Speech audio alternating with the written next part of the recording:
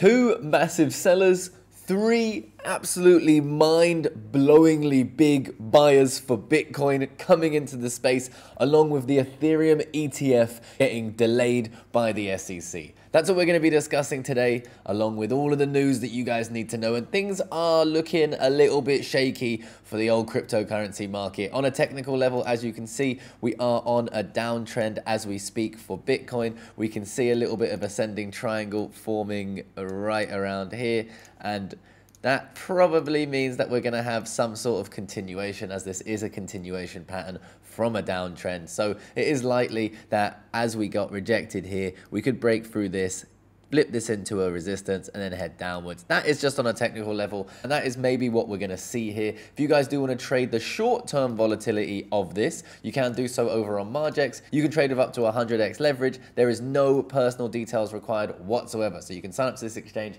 trade with leverage, and then jump off, take all your money off, and there will be no personal details required, so no KYC. But Bitcoin right now, I'm not too phased about this. Like I've been saying here on this channel, I expect us to have a move down to these regions here. At least we have the full 34,000 up to the 36,000, and I don't think that that is very bad. I don't think that's terrible. If we do zoom out on the weekly chart, we can see how much of a parabolic run we've been having on Bitcoin, and you can see this target for me right here is still bullish. We are still in very, very bullish territory. Even if we come down to $32,000 for Bitcoin, still a bullish uptrend right here, and it is playing in line perfectly with what happened back here in 2019. So that's all the technicals and the charts that I want to talk about. Remember, if you do want to trade them, Margex is waiting for you down there in the description. But with that said, all right, we have the Bitcoin, not the Bitcoin, sorry, my bad, the Ethereum ETF application decision delayed by the SEC. So let's break this down a little bit more. So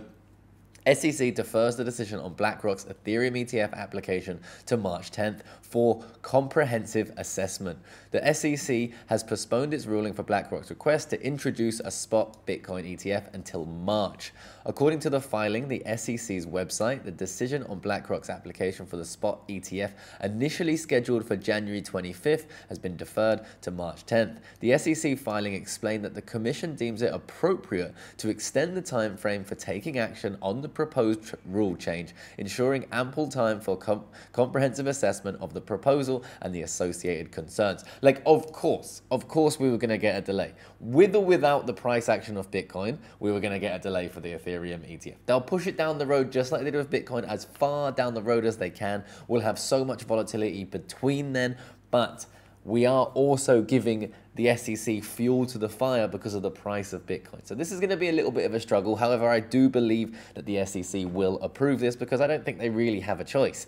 And I think that will result in Ethereum's price going up, meaning I have quite a large position on Ethereum. I've been adding to that position. My recent buys of Ethereum have come down since then, but of course I've been buying it since the lows. But my recent buys have come down. And guys, this is the key here. People will continually call me an idiot when the price goes down and I continue to buy on the way down. And then when it pops back up, and then when it gets back to where I initially started those big purchases, I'll be in profit and everyone will think, oh, this guy's clever. It's just, the market sentiment is just ridiculous. Get rid of the noise. Get rid of the noise. I think the Ethereum ETF is going to happen. Therefore, I'm positioning myself for that. You don't worry about that. Don't worry about Ethereum. Go find something else. Go find something else that you want to position yourself in, and then ignore the noise. Imagine if you had been ignoring the noise throughout the last bear market, you'd be sitting on huge profits right now, and this volatility would mean absolutely nothing, right? And you guys can do that if you smash the subscribe button and you follow me along my journey with what I'm doing. On the same note, we have BlackRock CEO Larry Fink expressed his perspective in a CNBC interview, noting the value he sees in having an Ethereum ETF. Fink emphasized that the approval of such funds represents significant steps towards tokenization. Larry Fink believes that we are going to go into a space of tokenization of real-world assets on the blockchain, and this is the step towards that, having an Ethereum ETF, and it makes perfect sense. Now, I don't really think that having these large entities in crypto is overall a great thing for what we wanted it to be, the decentralized nature, but if we want to make a little bit of money, I do think it's kind of good. The iShares Bitcoin Trust associated with BlackRock, remember, has proven to be the most successful among the 10 circulating ETFs, having amassed 1.7 billion in assets under management. In fact, it's more like 1.8 billion right now, but we're going to get into that a little bit later on. So your hopes of the Ethereum ETF being approved anytime soon kick down the road to at least March. So we're going to have to wait to see what happens there. Now, talking about these sellers, more sellers. Not only do we have Grayscale dumping another 12,000 Bitcoin to Coinbase's OTC desk, but now we have the US files notice to sell 130 million worth of Bitcoin seized from Silk Road. Now, we've all known that this is coming, but now they are filing to do it. So it's going to be happening, and the money and the Bitcoin will be flooding the market again. But what we have to hope is that the buyers come in and they at least absorb the majority. Now, it's my opinion that we're actually seeing that right now with a move downwards since the ETF approval of around 18%.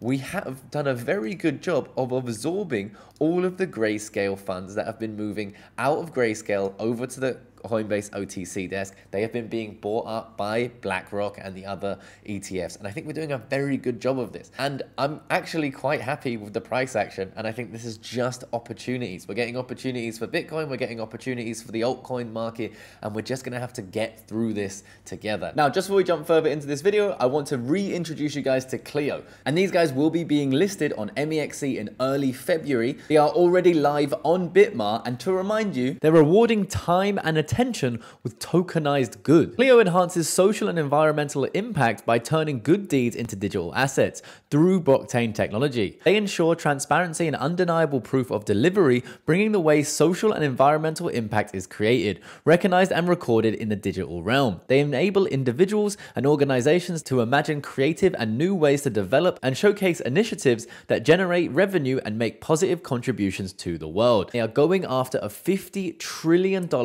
market opportunities. CLEO fixes a marketing challenge while embedding an ESG advantage, delivering a unique win-win-win model. So if you do want to learn more about CLEO, I'm going to leave a link to their Twitter and their website down there in the description. And with that said, I told you guys that we have some big buyers, all right? We have huge buyers. One of them, of course, is BlackRock. You know that already. They now hold 45,000 Bitcoin.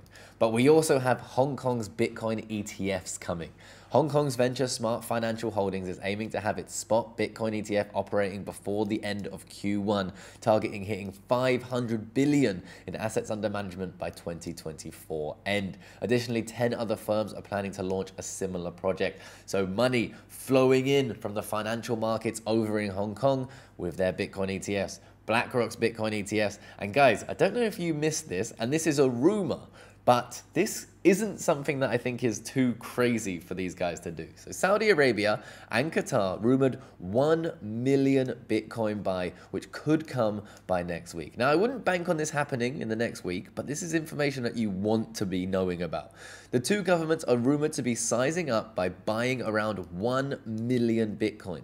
The Qatari government was reportedly preparing for $500 billion investment into Bitcoin. Analyst Justin Virengina said that Saudi and Qatar's government rumored investment into Bitcoin will be announced next week. This is, of course, a rumor, but this could be absolutely huge news for the market. So we have things to look forward to. We have to stay unemotional in this space. You have to be positioned in projects that you believe in. So when we have downturns, you can simply dollar cost average and keep yourself unemotional. And I'll see you guys in the next video.